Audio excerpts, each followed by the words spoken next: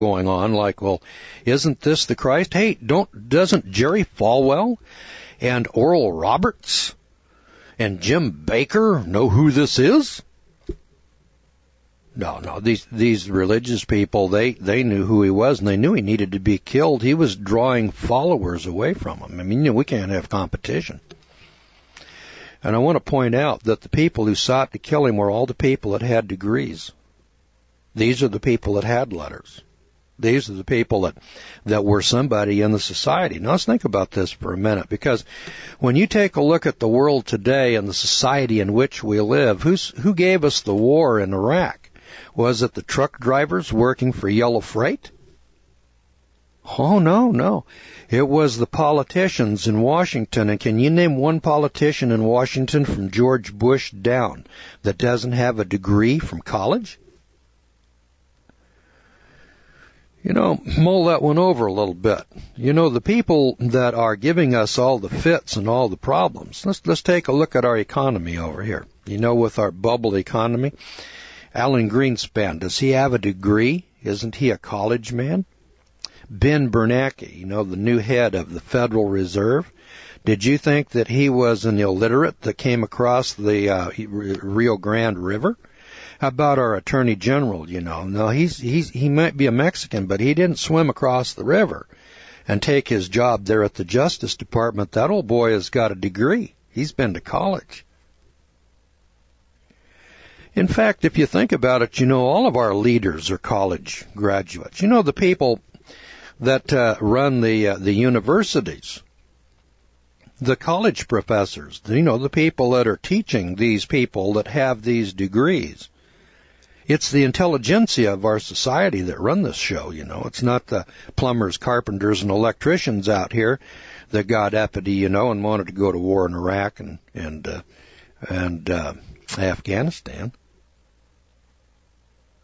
These aren't the people, the carpenters, plumbers, and electricians. These aren't the people that gave us our bubbles in the economy, or that run the stock market, or the Securities and Exchange Commission, or issuing all of these no-bid contracts for Halliburton and Kellogg Brown and Root and Bechtel Corporation.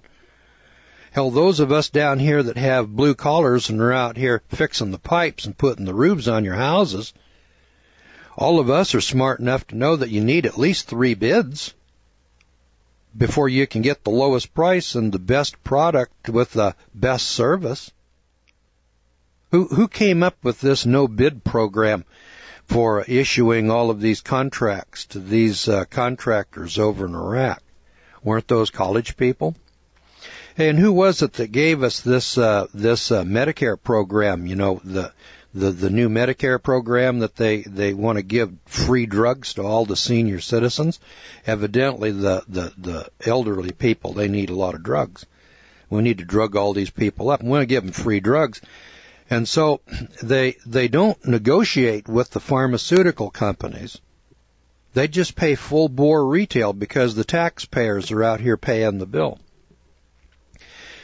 Just common sense would say that when you're going to buy something in quantity. Now, let's just take a look at an example. Just take the Veterans Administration. See, when they go to buy penicillin, they go to some pharmaceutical company.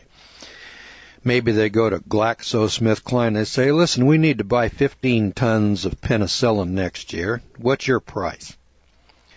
And GlaxoSmithKline says, well, we got to have $35 a pound, for our penicillin, okay? And so then they go over to Pfizer and they say, hey, we want to buy 15 tons of penicillin next year for all of our veterans hospitals nationwide. How much are you going to charge us for penicillin? Maybe Pfizer says, well, we'll charge you $30 a pound.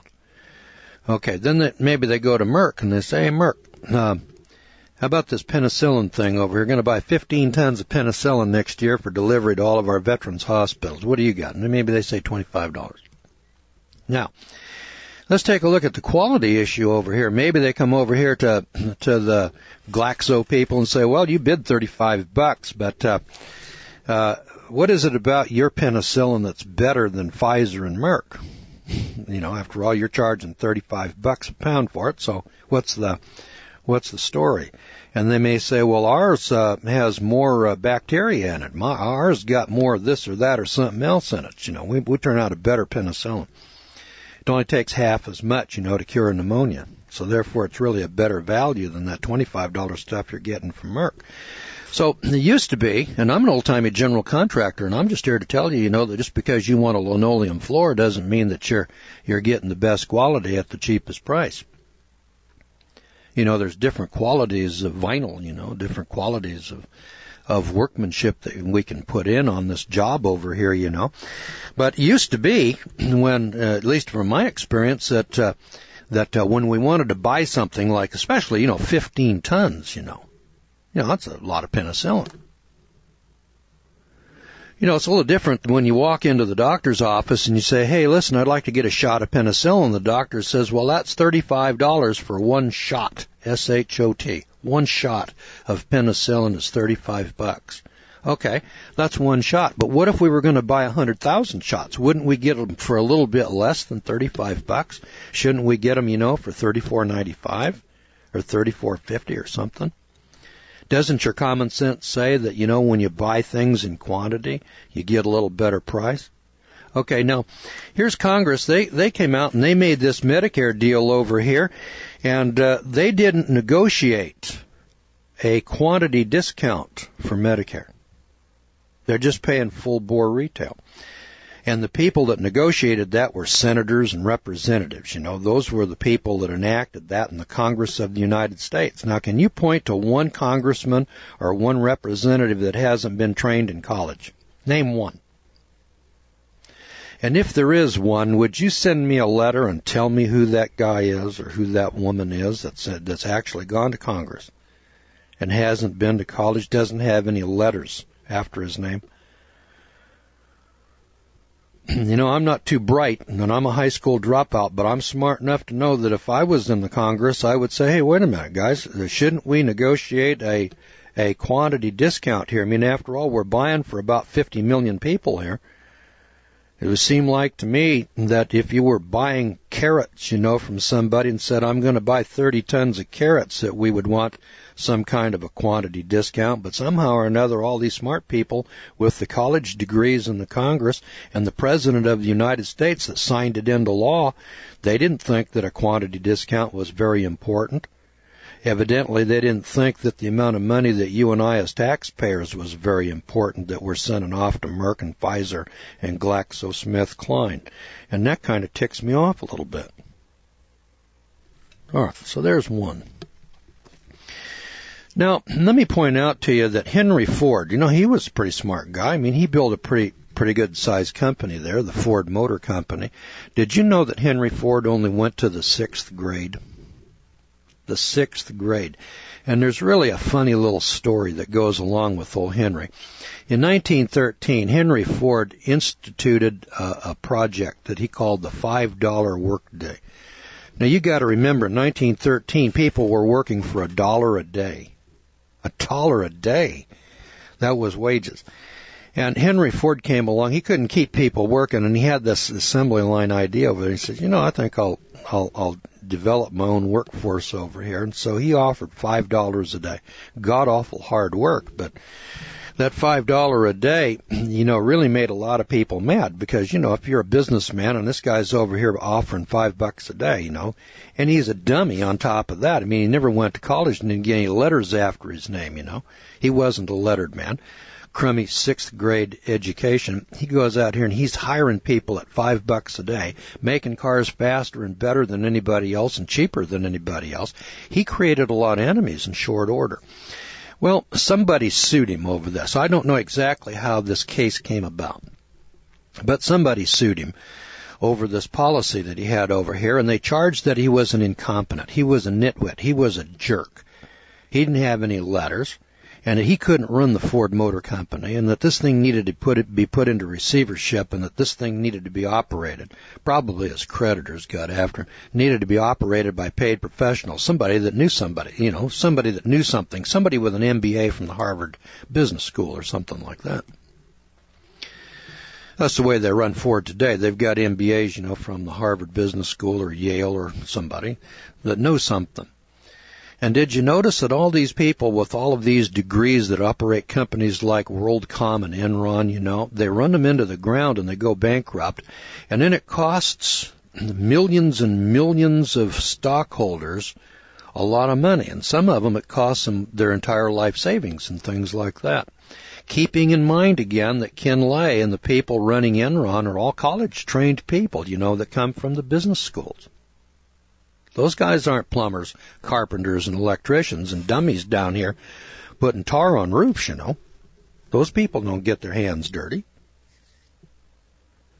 Now, I don't know why those of us with blue collars are running around worshiping all of these jerks because they can run their companies into the ground, because they can run them into bankruptcy and cost millions of people their life savings.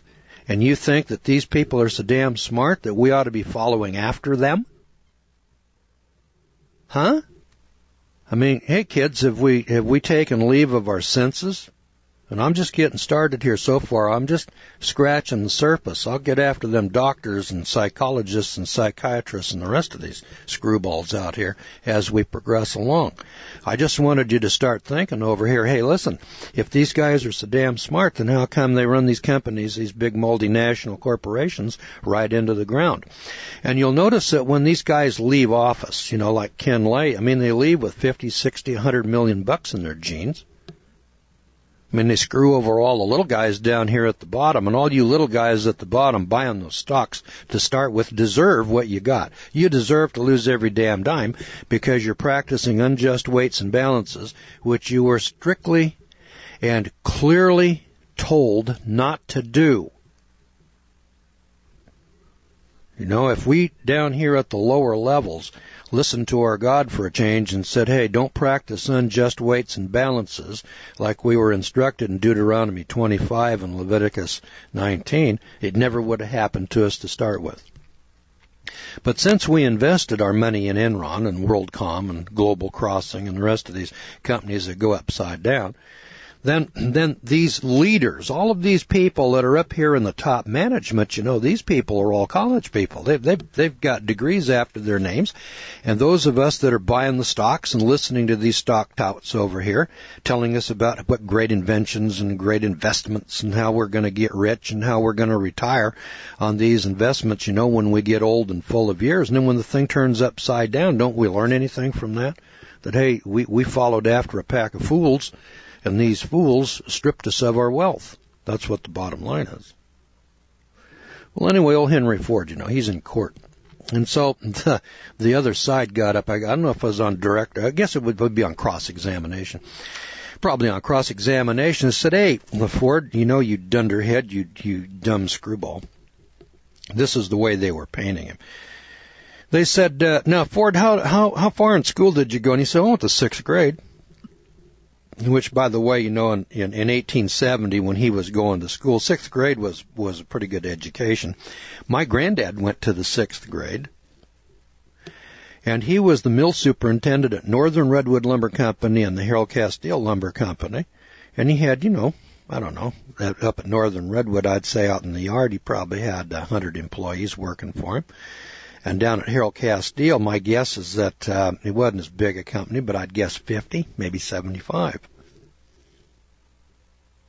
I know when my granddad died, there was 326 people went to the funeral. Biggest funeral I ever saw. Hell, I ain't sure that the mafia dons have 300 people go to those funerals.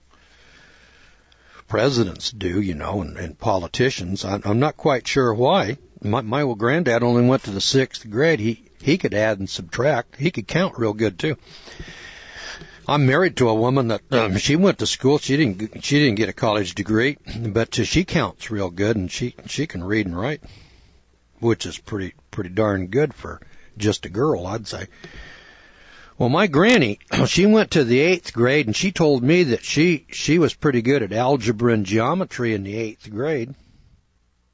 She's a little better educated than my granddad. She didn't have as good a job as he had, but then, she's just a girl. Now, she went to the 8th grade. My granddad went to the 6th grade. Old Henry Ford went to the 6th grade. And old Henry over here, he's sitting on the witness stand.